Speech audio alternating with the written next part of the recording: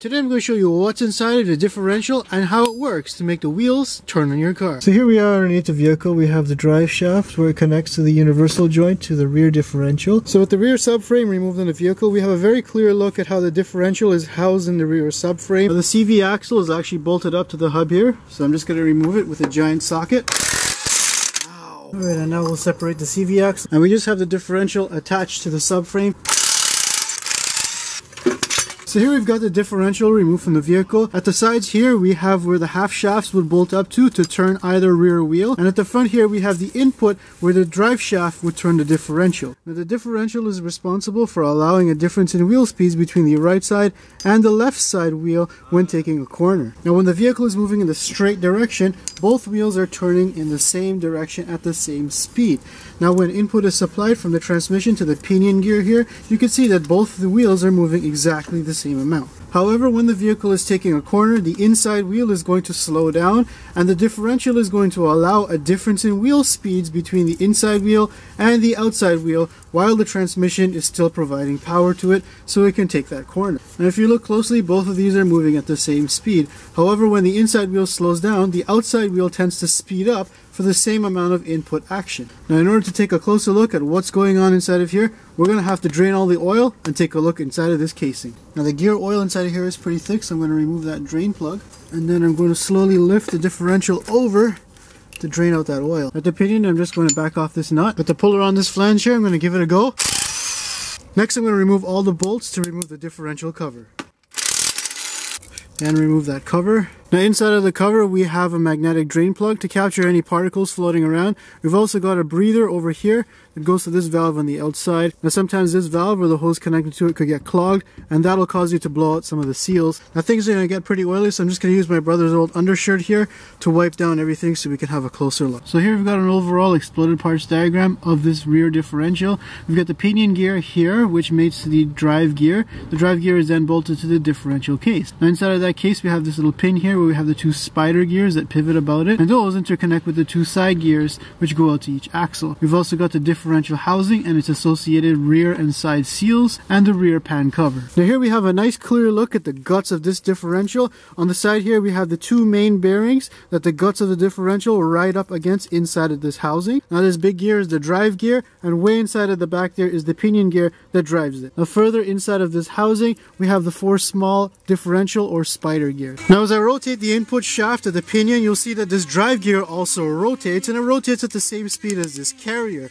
Inside the carrier, you'll see that these gears are locked and they're not rotating relative to each other, which means that the right side and left side wheels are moving at the same speed in the same direction, and this would be ideal if the vehicle is moving straight forward. Now let's say I'm rotating the input shaft but I lock up one of these wheels. You'll see that the spider gears on the inside are now moving relative to each other, and that's transferring all of the power from this ring gear to the one other wheel that doesn't have anything holding it. Likewise, if I lock up the pinion as if the vehicle is in park and I rotate the right side wheel, you'll see that the ring gear does not move and only the differential gears on the inside move, and that allows the other wheel to turn in the opposite direction. Now this design is known as an open differential, and its main disadvantage is traction. For example, if I'm rotating the pinion gear and I hit a patch of ice on this side, well, the energy from the engine has a tendency to go through the least path of resistance, and it's just going to turn and slip this wheel here while this one remains stationary. Therefore, you're going to be stuck on that ice doing a one-wheel burnout,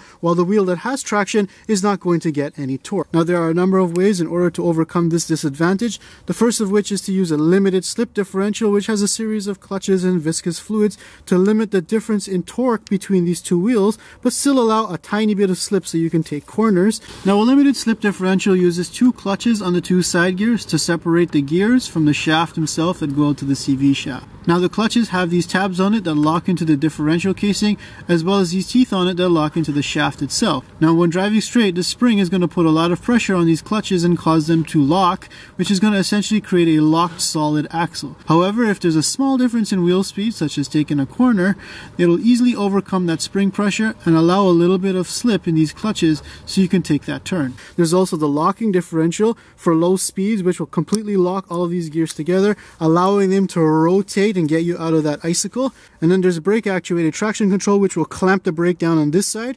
increasing its resistance. The energy will then come through over here to the wheel that has traction as its path of least resistance and get you out of that puddle. And now I'm going to separate these side flanges here and the one on this side. Now this side flange is what connects the CV shaft to the spider gears inside of here. Next up, I'm going to remove the main bearing bolts. And then now we can separate the bearing caps and one on this side. I'm just going to use my seal puller and remove this seal here.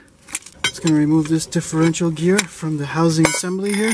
Things are about to get really greasy again, so I'm just going to use my brother's old sock here to wipe it up. And here we have the differential removed from the housing, and you can see the small little spiral gears on the inside there that are free spinning. Now it's important to note that the two gears on the outside here do not attach to this housing directly. As a matter of fact, the flange will bypass the housing through this bearing over here and connect to this little gear on the outside. The housing itself attaches to the differential casing through this bearing over here. Now the bearing itself has a conical surface area, which is good for rotating, but it also allows it to absorb any axial forces that come because this ring gear is cut on an angle. Now in order to remove this pinion gear, I'm going to use a special press.